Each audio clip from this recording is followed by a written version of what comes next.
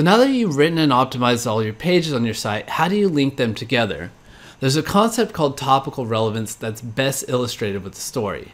I had a client that had a huge website in the CrossFit niche. It was an authority website, and it could rank for any new piece of CrossFit content that we published. But the client wanted to expand into supplements, so we published an article on protein powder, and it simply wouldn't rank no matter what we did. See, the issue was just because you write one article on something, that isn't enough to tell Google that you're an expert on it. So what we did is we added 4 supporting articles about protein to that site. There were these guys in light orange on the right here. Then we linked them to the main protein article page. The result is that we jumped to page 1 in just 2 weeks. Once we wrote more about protein, Google could see that we're more committed to this topic, and each of these articles was referencing the main page that we wanted to rank by linking to it.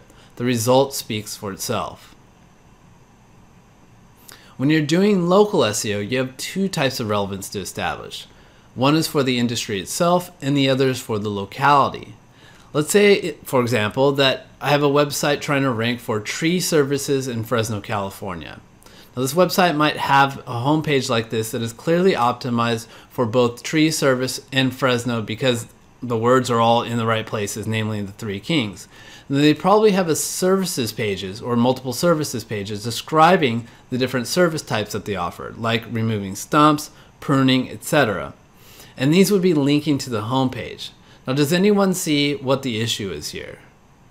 Right, they don't have enough relevance for the city of Fresno. So it's time to write some articles like this that can cover it.